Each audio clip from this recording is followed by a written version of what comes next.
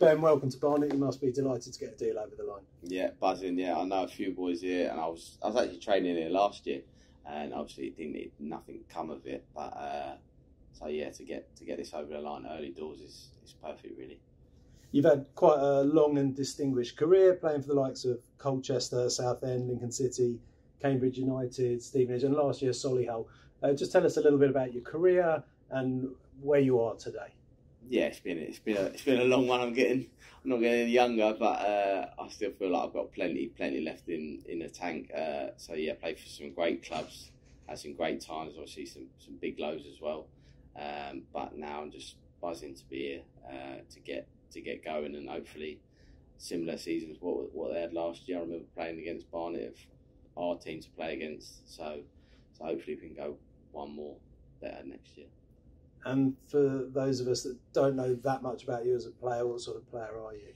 Obviously left-footed, left-back, likes to get forward, likes to defend, do both parts of the game, and hopefully, yeah, create some goals for the team and keep them out of the back. Really, that's I want to do. I want to do a bit of everything, so I can still get up and down. So I'm just buzzing to try and help the team win as many games as we can.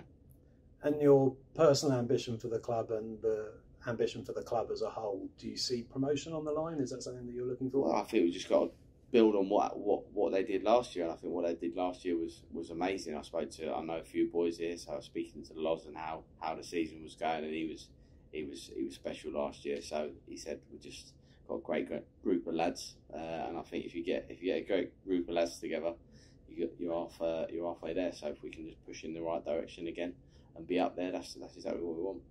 And what do you make of Barnet, the club, the heritage? Now you're here, the facilities. It's something that you're looking to get right into. Yeah, right up for getting stuck in. It's a lovely ground, lovely training facility. Obviously everything's here. So my missus, mum and dad live around the corner, so it's the right touch. So she's very happy. So if she's happy, I'm happy. So just getting back down south is really important for me and my family. So it's just worked out perfectly.